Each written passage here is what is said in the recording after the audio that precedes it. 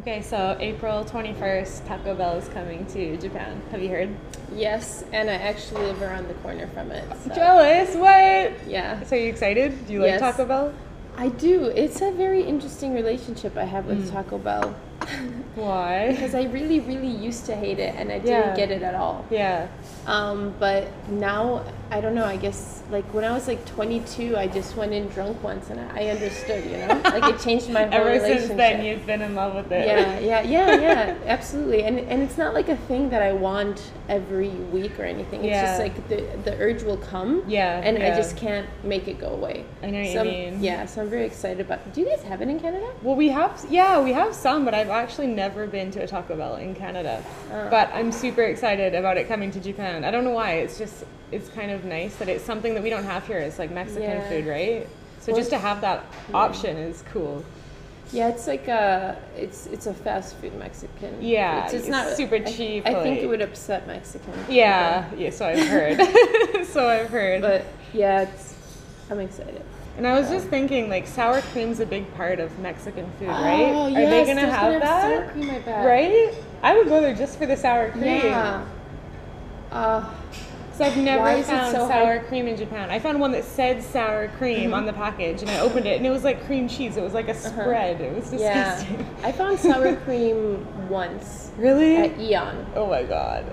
But it was thicker. Sour cream it was thicker, right? It's like a spread. It's like a paste. It was like the sour cream. Like, sour cream is supposed to have a little bit of water on top of it. It didn't have that at all. But it did taste like sour cream, and then it was, like this big and 600 yen. Yeah, Jesus. I was like, okay, I can make one taco. Yeah. It'll be so worth it, though. Yeah. I wonder if they're gonna have anything special, like a Japanese menu with wasabi or something. Yeah, that would be really interesting. That would be cool. I wonder. Another thing I wonder is, like, if they're gonna have the Taco Bell's social media in Japan in Japanese, and if it's gonna be equally witty.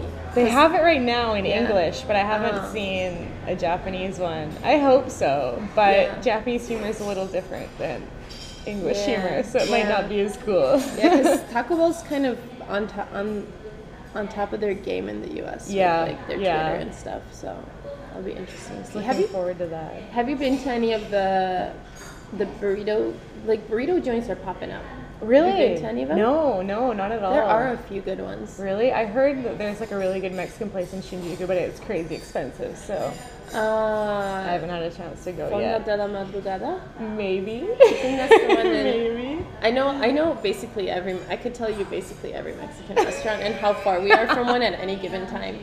And there's a Mexican place in Shinjuku, another one in Harajuku, and two more, like one in Nakameguro and one somewhere else. You know what we should do? We should make a video, like, touring all the Mexican food and finding the best one. Oh, like Japan. A Mexican crawl? Let's do it, yes. Yeah.